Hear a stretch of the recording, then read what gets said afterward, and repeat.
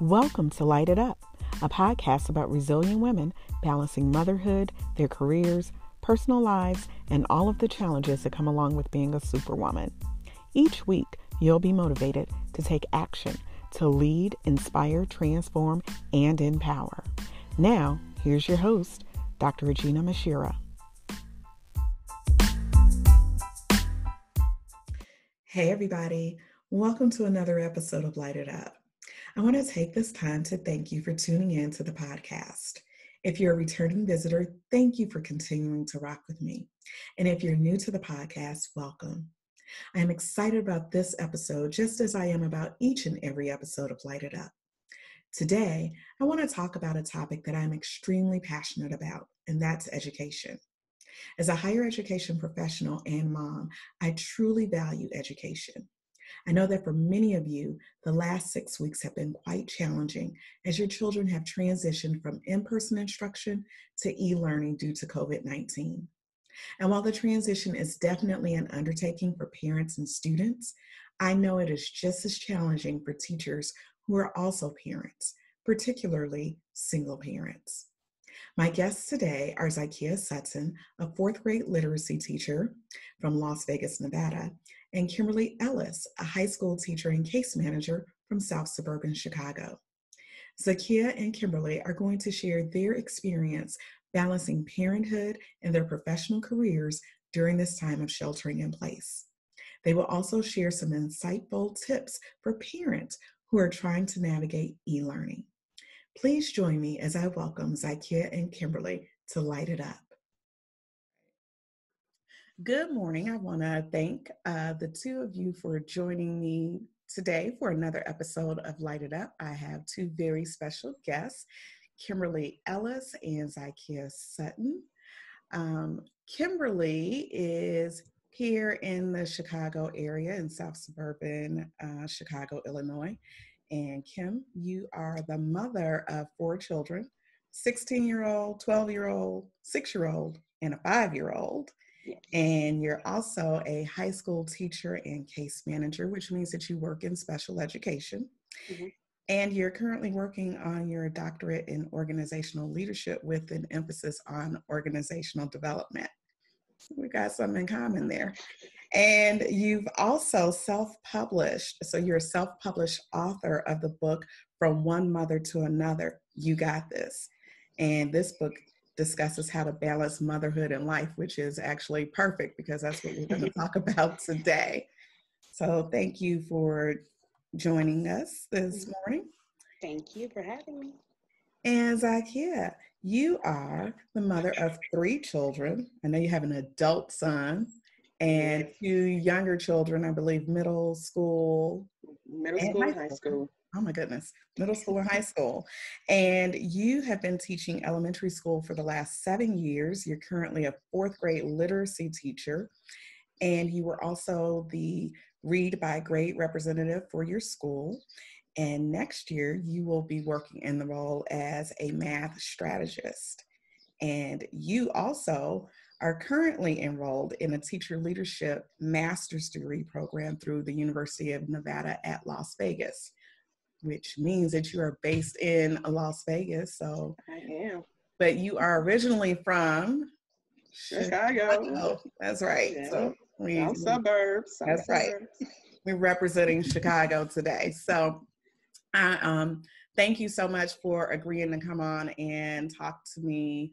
I wanted to talk to you all. I put out a call for people who are working in the field of education because I have so many friends who work in education.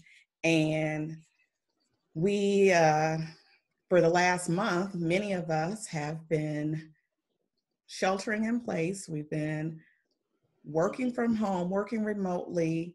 Also, our children are home. And for those of us here in the state of Illinois, the schools were physically closed until April 30th initially, and then Governor Pritzker announced that the schools would be closed until the end of the school year. However, our students are expected to participate in e-learning. So that means so many things for so many different people. And Zakiya, what's the situation there in Las Vegas? Has your governor opted to keep the schools physically closed for the remainder of the school year, or is the verdict still out on that? I think the verdict is kind of still out. Our governor, Sisolak, is kind of leaving it up to the school district, and Clark County School District is, the largest, fifth largest in the nation, largest in the state. But the elementary schools have started distributing Chromebooks to every student. So without it being said, I think it's being said that we're not going to return to the building, and they want to make sure every student has some kind of technology to continue e-learning. So it hasn't been announced like Illinois, but I think it's going that way. Okay. And when is school slated? I know each school district is probably different in terms of when summer break usually begins, but is it generally in May, the end of May, when students normally get out of school there? Yeah, ours is May 23rd. Okay. So here's what I want to know, and I'm sure so many other people want to know. How do you, first of all, tell me, why did you all get into the field of education? I think we should start there. So ironically, education, when I was younger, if you asked me what I wanted to be, educator, teacher, never came out my mouth. I wanted to do like marketing, public relations. However, math is not my strong point. And so I figured that out going through college, and I ended up in that space where I'm like, okay, what am I going to do? I bounced around a lot from college to college and ended up majoring in English. And that was because I was told it would get me where I wanted to go with less math. So actually one day I was talking to a friend, and I was just, thinking out loud. And he said, you know what? I think you will make a good teacher. He says, the way you break things down, the way you like to help people, I think you will make a good teacher. And I said, possibly. So it was like right then and there. It was like, okay, let's try it. Because I didn't know what else I was going to do. So I still ended up, I was almost done with my undergrad degree by the time this decision was made, though. I couldn't give Illinois State one more dime. I couldn't give them one more minute. So I just did the English Studies degree and then got my master's in education. And I've been in education since 2012, almost right when I came out of undergrad. So. Okay. And then what about you, Zakiya? How did you get in the field? I'm similar to Kymberly. It's like we vibing. It was definitely not my first choice. I went to school and got my bachelor's degree in mass communication and media arts. I started, before I actually got started working in the field, I got married, had children. Then after I got divorced, I went back to school to go into public relations and the back end of mass communication. I started working, but I was then a single mother, and it was taking me away from the kids too long, traveling downtown. I wouldn't get home till late. So a cousin of mine said, you're good with the kids at the church. You should look into education. Same way. So I went into the Governor State University Alternative Certification Master's Program for education. So I had the bachelor's in communication. I had a bachelor's in PR, and then I went and got a master's in communication and a master's in education. So that's how I ended up getting into the field. I felt I could be with the kids more. I could be more attentive to them because now my times are a little more banker-ish. But that's what I thought. I didn't realize they were not going to be banker-ish until I got in there. Right. And I think, I know now I've worked in the field of education. I work for Chicago Public Schools. I've taught, but I taught as a substitute teacher. I also teach occasionally as a professor in higher ed, which that's a totally different story. But I will say, similar to you all, when I was in undergrad, I was majoring in criminal justice because my plan was to go to law school. And I was at the end, probably close to completing my degree, and I've been doing a lot of community service work, tutoring children at the neighboring school near UIC. And I was like, I want to be a teacher, but I didn't want to stay in school. So I went back and got a master's in education, but I opted to go the ed leadership route because I actually just wanted to work in administration. I was sort of misguided, but here I am. So it's quite interesting how we all somewhere along the way, whether it was while we were still in undergrad or after working, decided that we wanted to go into that field. So I guess my question, you mentioned the hours. As an educator, I think, what do you think is the number one misperception that people have about teachers? Because I often look at it as if, it's not a profession that's necessarily respected. And in my role currently, I oversee teacher preparation programs at UIC. So we see students coming into the field wanting to become teachers, but the demographics aren't necessarily like us in terms of those going in as undergraduate students. But I'm just curious to know, what do you think is the number one misperception about teachers, and what can be done to kind of dispel some of those misperceptions? First thing that comes to mind is that we are glorified babysitters. Honestly, I kind of hope that what's going on now is at least beginning to dispel that misconception, because it's so much more than just, okay, I'm going to walk into this classroom, I'm going to talk a little bit, and then I'm gone. It's so much more behind that. It's so much more after that. It's just like, it's almost one of those things where unless you find a way to stop it, it does not stop. Mm-hmm. People, they're like, oh, well, you get all summer off and you get, okay, first of all, that comes at a price, or rather a paycheck. So while I may get all summer off, so imagine what that means for finances. So it's either, okay, am I going to figure this out this summer, or am I still going to work summer school, which I have done. I typically work summer school, and the one summer I did not work. I'm like, I don't think I can do another summer without working. So I think there's that. I think people think that once the bell rings, we're done. Not the case. Contractually, in our district, we're required to stay 30 minutes after, but the parking lot is still half full sometimes way after that. So that's the first thing that comes to mind for me. Okay. What about you, Zakiya?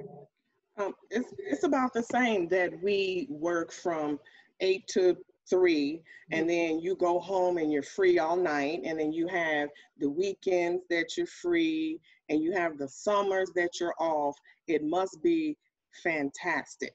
And all you have to do is sit there, hand some paper to some children, teach them their ABCs, and now the world is wonderful. Why are you complaining that you don't get paid enough? It's easy. Definitely a misconception. First off, it's similar. No educator in America just has an 8 to 3. So no matter what your contract time is, we're there before the kids get there. We're there after the kids leave. You still have to prep for days. You have to get your lessons together. You have to meet with parents. You have meetings with administration. You have meetings with your team. So there are times that I didn't leave the school building till 7 p.m., and then had to be back at 6 a.m. for some other type of meeting. The weekends are not yours really, because you're grading your papers. You're trying to plan based on how your students did on assessments. You're trying to revamp and plan. So your weekends are now gone. And in the summer, you do get a portion of the summer off. But like Kymberly said, sometimes I've worked summer school almost every single year as well. So you'll work the summer school, but then even still, you usually, because of your license, You have to go to a number of professional development sessions. It's hard to do during the school year, so that's what you do in your summer. You go into all of these different professional development sessions, and then school gets back in earlier than the kids, so your summer is cut short. So it's not as rosy as they make it seem, that our time is so short and that we get paid for such a short amount of time, because we don't get paid overtime. All of the extra we put in, we don't get paid overtime. And as far as like what Kymberly said about the glorified babysitter, a teacher is a nurse, a therapist, a social worker, the extra mommy, the disciplinarian, sometimes the warden. So it's, while you're in the school during a regular day, you do many jobs, more than just hand a piece of paper and A, B, C, it's way more than that. And then if you factor into the salaries of teachers, but then you factor in the number of hours that you're actually putting in work. We're not talking about the 8-3 day, but like you said, having the prep, having the grade papers, the other meetings that you have to attend, that's in addition to the instructional time. And then if you don't opt for extended pay, which it doesn't mean that you're getting extra money during the summer. It's not a bonus. Right. That's your salary spread out over 50 weeks. And people don't, I always hear people say, well, they get paid during the summer. Getting paid over the summer. That's just your salary divided. It works for. Right. And so it's so many misconceptions out there. And maybe this will be a wake-up call for the parents who have been at home with their children. I know, we're all on social media. We see the posts and, sometimes it's funny, but then sometimes it's like, no, this is, what have you been doing all year long? And so what do you think, how are you, because you all, both of you all have children. I know, Kymberly, you have children who are slightly younger. So I couldn't even imagine how you're able to even get anything done during the day if you're expected to do e-learning with your students. I don't know. Each school district, of course, we know is set up differently. So some schools may require the teachers to maybe teach a session online or do Zoom or something like that. And then Zakiya, you have children, middle school, high school, so they have to be online doing their work. Kymberly, your children as well. How do you balance that? So everybody's online, how are you making sure your children are getting the instruction or able to do their work, while at the same time actually doing your job as an educator for other people's children? So Zakiya, you want to?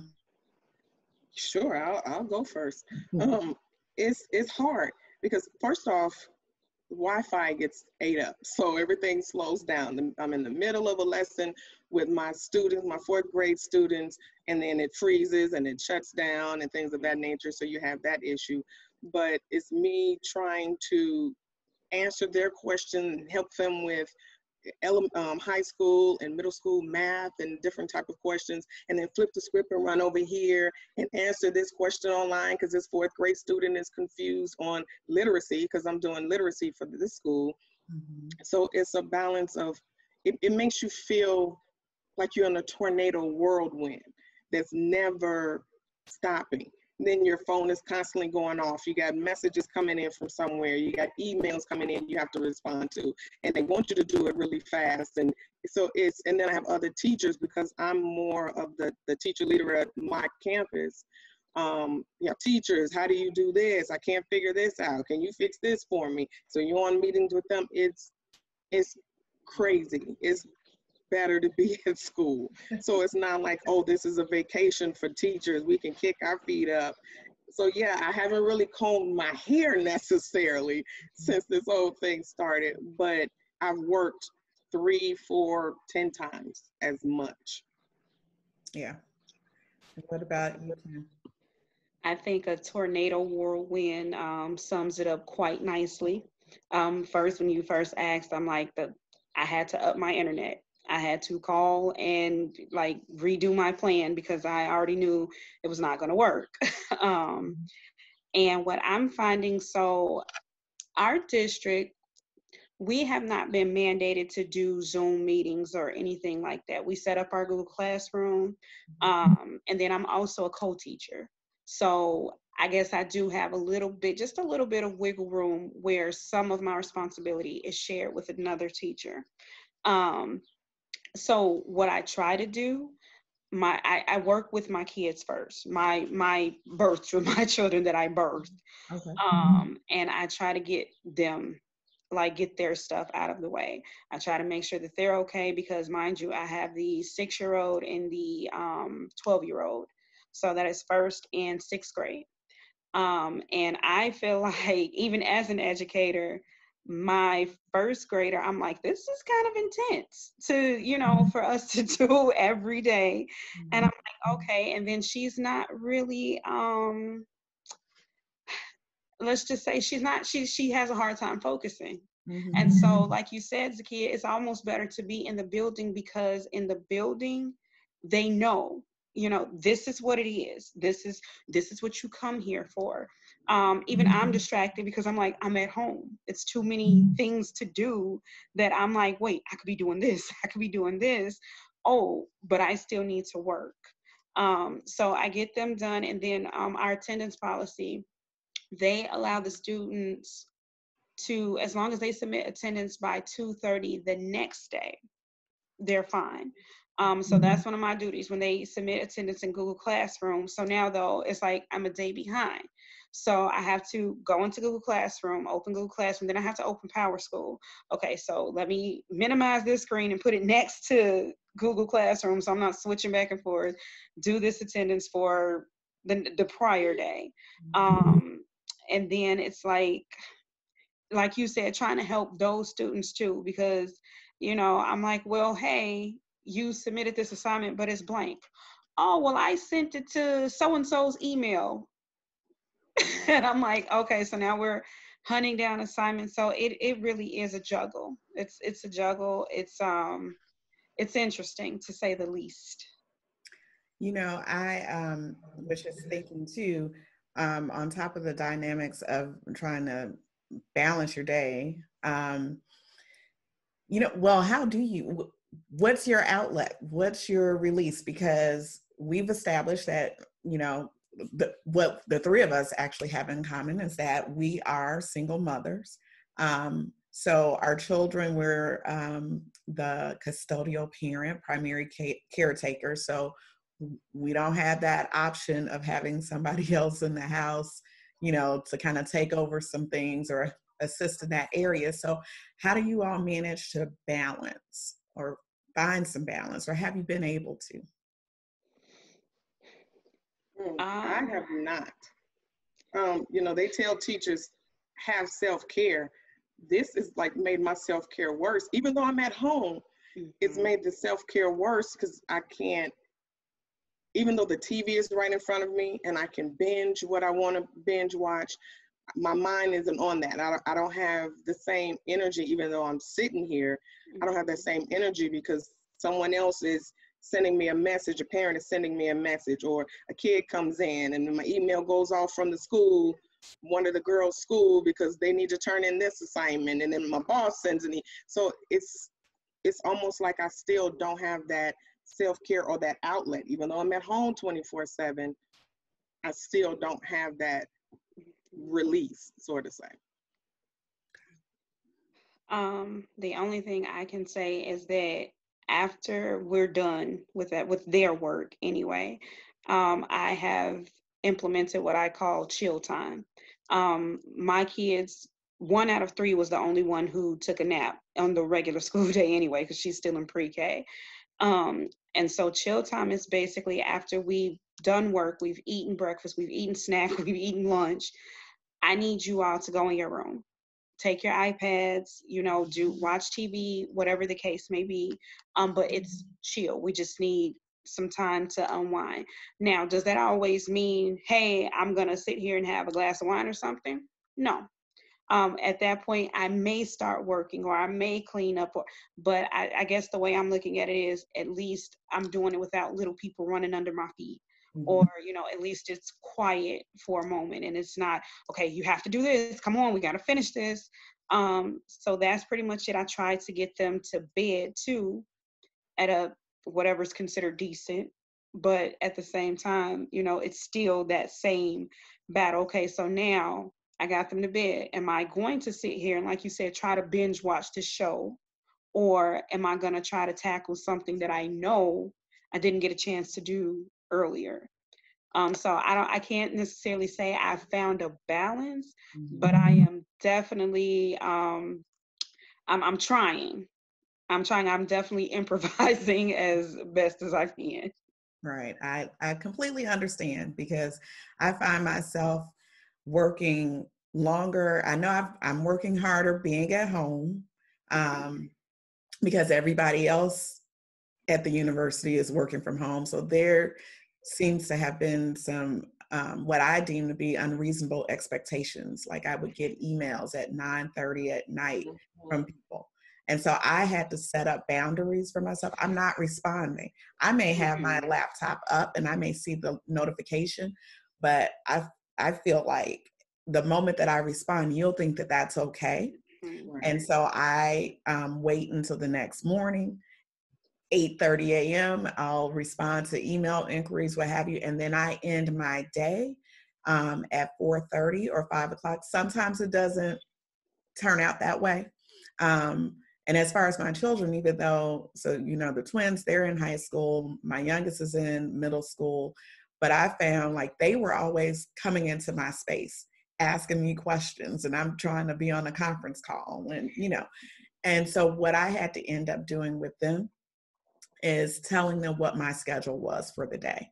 To maybe say, hey, between this time and this time, I have a conference call. So you can't come and ask me questions and say, when are you going to cook or, do whatever. So I found that when I set up or gave them a schedule so that they had some idea of when I was going to be off work, that actually helped.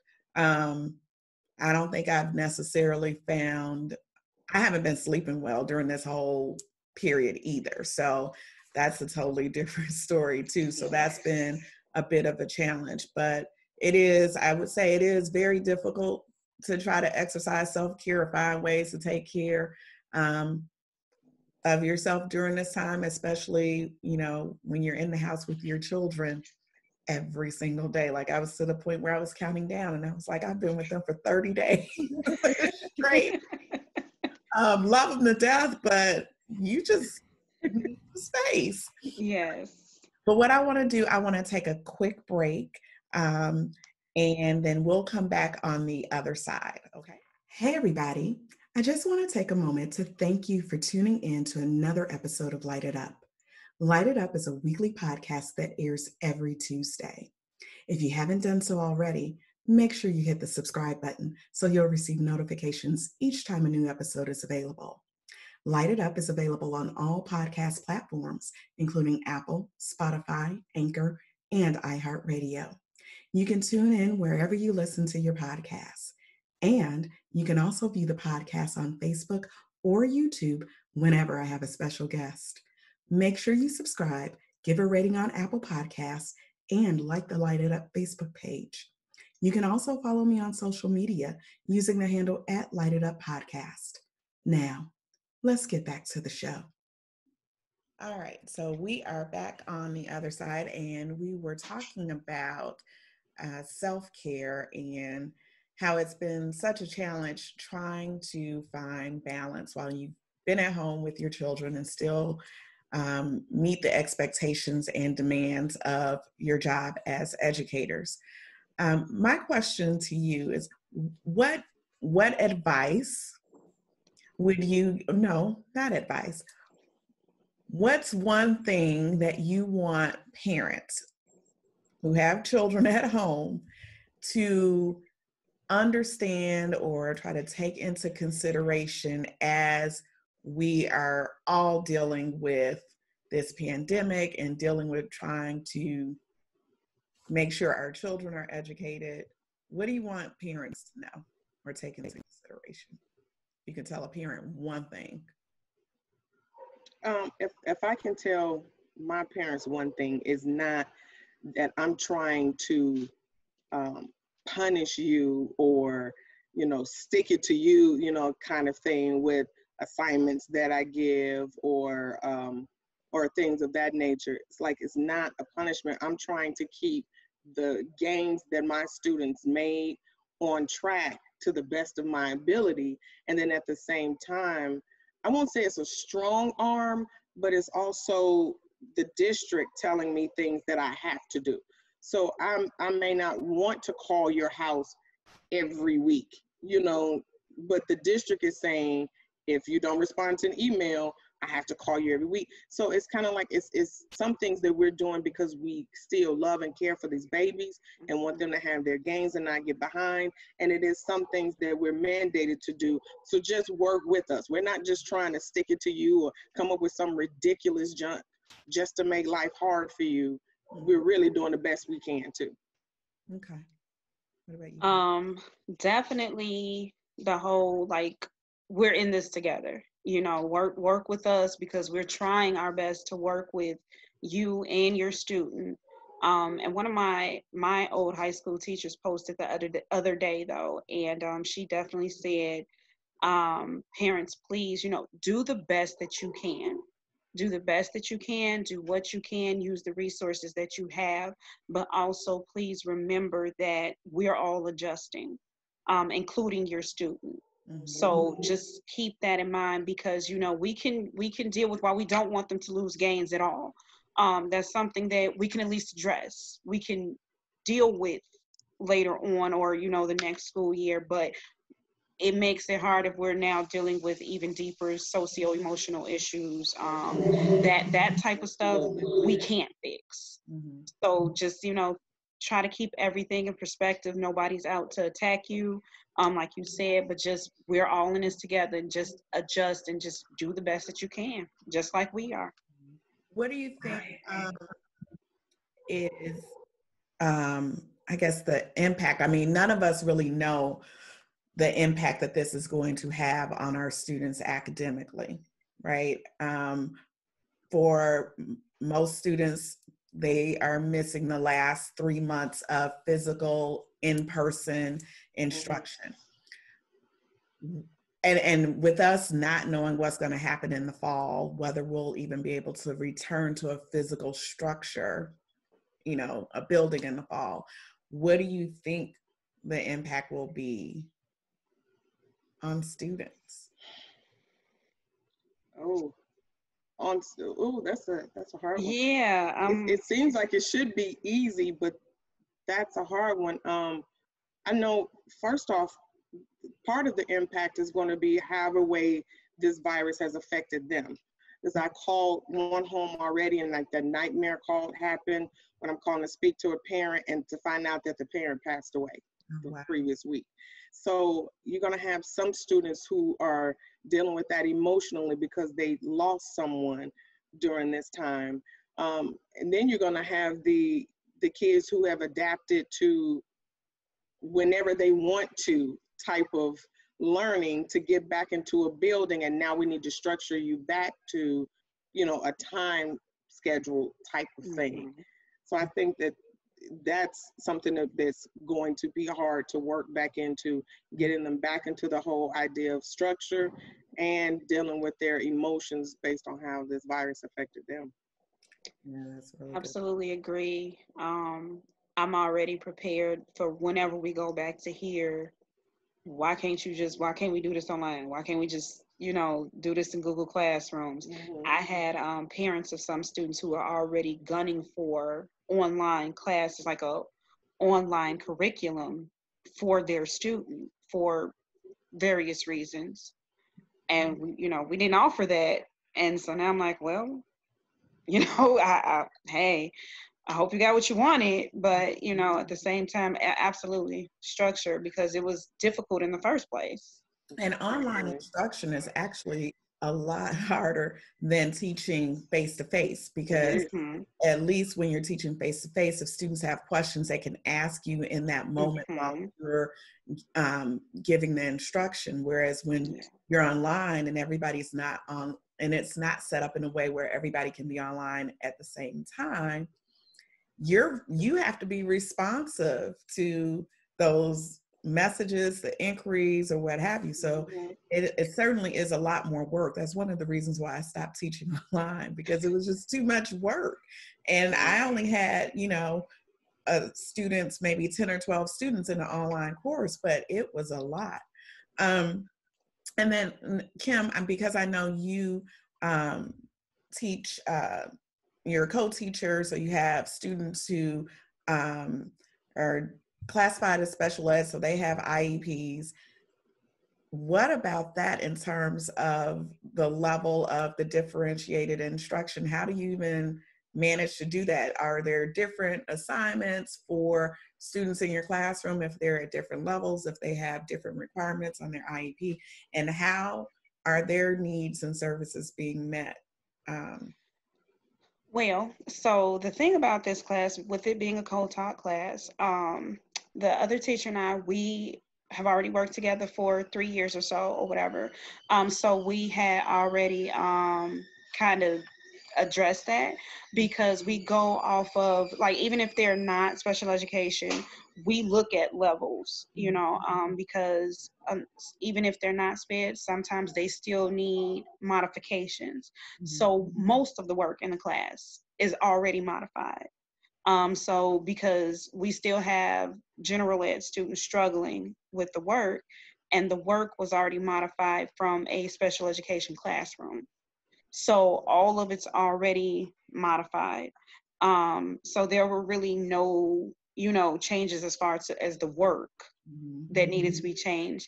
And hopefully, everything else that they needed is being met at home, because again, like you said, online, we can only do so much. So we make sure that the work is, at level, or at whatever that level may be. And we are like I said, with what we're doing, usually we have like a late work policy and everything. We take late work, just turn it in. Some points are better than none.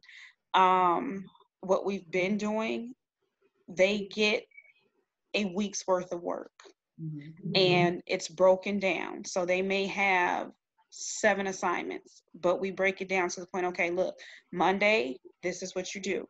Tuesday, this is what you do. Wednesday, this is what you do. We are open for questions. We offer clarification. And then, so technically they have a week to do their work. So we're not looking for, we give you this assignment on Monday, it needs to be in by Tuesday. We literally have been going from Sunday to Sunday. And even still, even after that week, we're still accepting late work. Just take a couple of points off. Because we split grading. So I know I've been a little bit more lenient as well, even with the late points, just because I don't know what type of support they are or are not getting at home. I don't know if they completely understand, because when you look them in the face, when you see them sitting there doing nothing, or I can't see that now. So the work is modified already, and we just really try to take into consideration everything that's going on. We don't do anything that will negatively affect their grade at this point. Okay.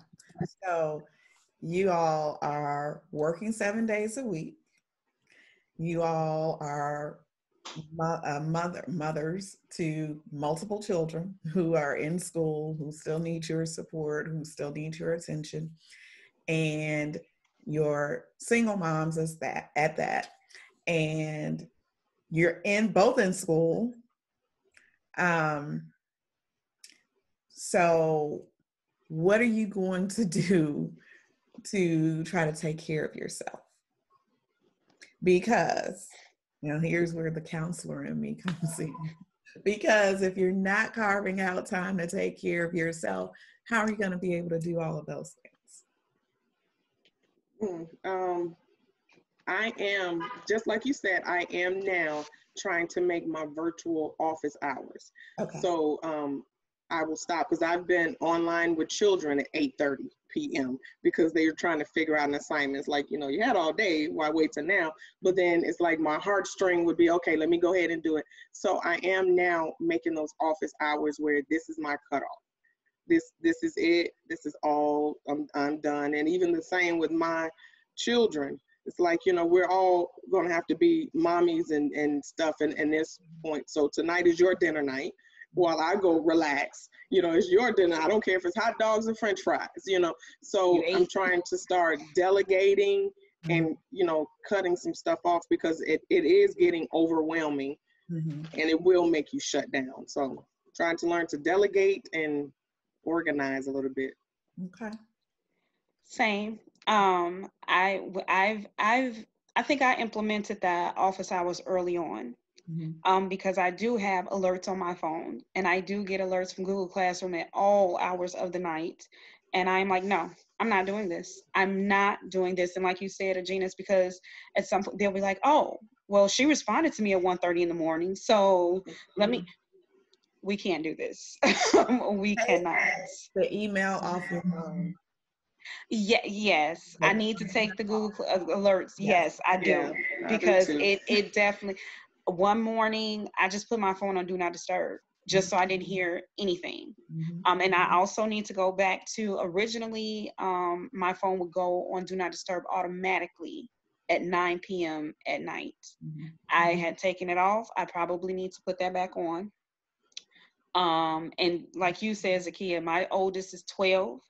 She can get in there and throw something in the oven or some hot dogs.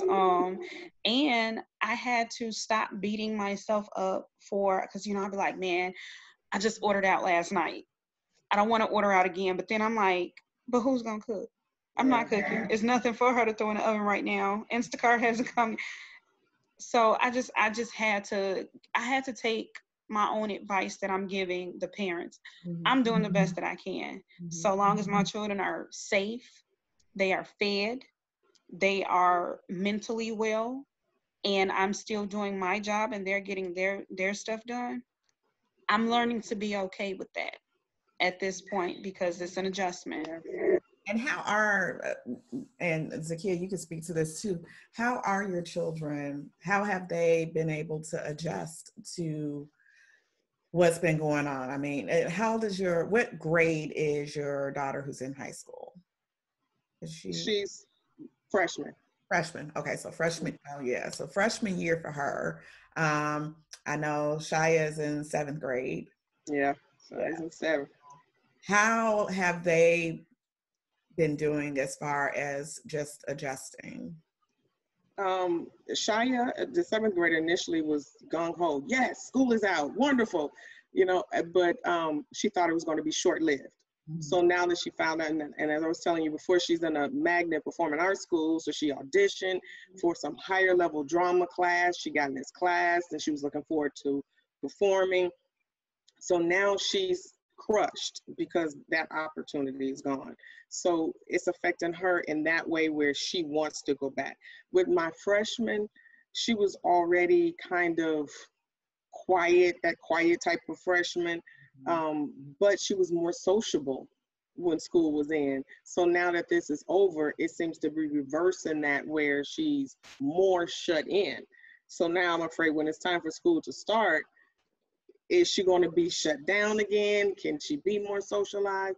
So it's affecting them, not necessarily horribly negative, but it's still having that impact that's got to be reversed when school returns. Yeah. And Kim? The 16-year-old, he's loving it, but I have to watch him because like you said, it takes a lot more to do school online, and he's not disciplined at all. So even though he's not here, he's in Arizona, I'm still like on him. Hey, did you do your work? Let me see. I want to, the 7th grader, my 12-year-old Salaya, she's up and down. When school was in, before any of this started, she's like, I'm tired of those kids. I don't want to go to school. I don't want to, me and the teacher. And I was just like, okay. And now I think she did think it was going to be like a little vacation.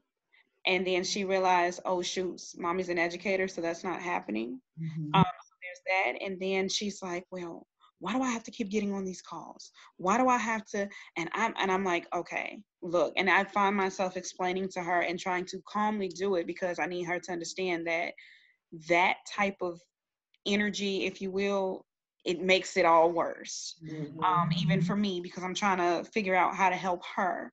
But she, she's doing the school work okay. I'm working on her with some type of routine because she tries to stay up all night Mm-hmm. and tries to sleep all day. And I'm like, absolutely not. Um, the little ones, Delilah, that's my 6-year-old, she is struggling a little bit. Her class does do weekly Zoom calls, so at least she gets to see their faces. But it's still she misses her friends, and like I said, it's difficult to get her through the work. And the 5-year-old, she's always just kind of in her own world. So, her whole thing is, well, when the coronavirus goes away, when the coronavirus stops, when it's not here anymore, can we? So she's planning for the future. But, they have their moments though, which is to be expected. So what I just listening to you all talk and share your experiences, number one, I know that you all just by what you all do, being, full-time parents, full-time employee in school, you all are definitely exemplify women who persevere. So I just want to thank you all, you both, for your dedication and commitment that you all have to your students. I think that if more parents could see, you all as educators, you all have lives outside of being that classroom teacher. And I think it's just so important for people to start showing some grace. That's what I really hope, that with all of this that we've been going through, that people can learn how to show one another grace, because being in education, I see both sides. I see the sides of the parents who don't understand a day in the life of an educator, where they have some what we could deem to be unreasonable expectations. And then for me as a parent, I always try to approach, as far as the education of my children, I've always been involved in their education, but I try to approach it where I'm a partner with their teachers, because I want them to understand I respect what you do. I know it's a hard job. And it's also, unfortunately, a thankless job. And just dealing with this crisis right now, everybody had to try to shift and transition like without warning. There was no preparation for this. So sure, we're in the year 2020. We've got all of this technology and access to technology. But when educators go through their teacher preparation program, they are not going through this program to become a certified licensed educator to teach online. They're going to school to teach in person, to do, lesson plan, what have you, to be able to implement differentiated instruction, et cetera. They weren't licensed to become online educators. So I think, we've got to allow some room for there to be, this is kind of a trial and error. Like, we're all learning as we're going through this. So I wanted to actually be able to bring you all on the show so that people can hear like the real behind the scenes stories, because I don't think that people really truly understand. I mean, some do, some get it. But for the most part, what I see publicly displayed on social media, maybe I need to get off social media for a little bit, it really bothers me a lot. And I know that you all also have the expectations from your school leaders, who also have not been in the classroom, many of them, in years. So they have some level of expectation that, just probably can't be met, especially if you don't have the essential tools and equipment that you need. And then I think also what we've always known, but what we see prevalent is that this situation is definitely showing that there is a digital divide. There's a divide between class, social, economic status, because who's to say just because you're a teacher, like Kim, you said you had to increase your internet service just so you could actually be online, right? Who's to say that every teacher has access to technology, has internet in the home, has a working laptop or computer? And then the expectation to be able to do your job on a laptop without an additional monitor or whatever, there are just so many things that people have not taken into consideration. So do you guys have any closing thoughts or comments that you want to make? Maybe if you could just share, how do you remain motivated given in light of everything that's going on, and given that you don't have as much time as you need to take care of yourself? What keeps you going? What keeps you motivated to still be able to remain in the field of education and to still give 110% to your children? And then I don't know how much you're leaving for yourself. But how do you continue? I will say that throughout this whole thing, I've been, I joke a lot about my job and everything, but I'm very grateful. Because so many people pretty much just lost everything. They're not getting a paycheck. They're, it was just done. And it's not necessarily the paycheck, but it's just the principle of it all that reminds me, this is the field you chose. This is the field you're in. And clearly it's not gonna stop. There's a need for it. There's a need for what you do. So I think it's pretty much, and then even looking at my kids' teachers, I'm just like, it just kind of pushes me, because it's like, look, you can't give up, because once you stop, like you said, everything and everybody else stops. So sometimes I'm not motivated, but sometimes, and I just have to take that minute, and I will take my nap. But I think it's just the principle, the driving force behind everything at this particular point. Right.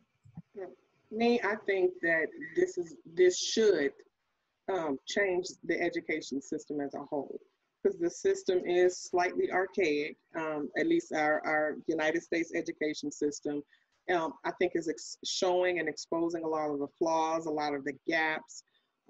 So I'm hoping that when this is over, even programs like your teacher prep program may start incorporating hybrid learning and digital learning as part of the curriculum, so that if something like this happens again, it won't be such devastation, that the school districts will look at the economic gaps that they have. The wool will just be removed from people's eyes based on how education is unbalanced, is dated. I'm hoping that when all is said and done, that's the biggest lesson that we get out of this, is that we do need to reform our system. Absolutely. I think they are saying it'll happen again. So I hope we're ready. Right. Absolutely. We definitely, we can look at this. This was kind of like the practice run, but you're right, Zakiya, we're going to have to definitely make some changes, because, we were not prepared. And if something like this should, continue or happen again at just even a greater magnitude than what it has already, I'm afraid to see what the end result will be. But I just want to thank you all again for sharing your personal story, your experience. Again, hopefully the listeners will gain something from what they've heard. And I want to encourage you all to just keep doing what you're doing. I'm so proud of you ladies and all that you're doing. And if you ever need to talk to somebody, you can call me. So I may need to be your accountability partner to make sure I check in with you guys to see if you're taking some breaks for yourself. So you all try to enjoy the remainder of your day, and thank you. And I will be in touch with you guys soon. Thank you.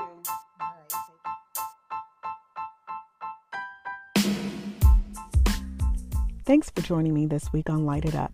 Make sure you visit my website at www.liteituppodcast.com or www.aginahmuhammad.com. You can also find me on social media using the handle at Lite It Up Podcast. If you like what you've heard, please be sure to hit the subscribe button so you'll never miss a show. While you're at it, I'd appreciate a rating on iTunes, or you can simply tell a friend about the show. Be sure to tune in every Tuesday for a new episode. Until next time, light it up and shine bright like a diamond.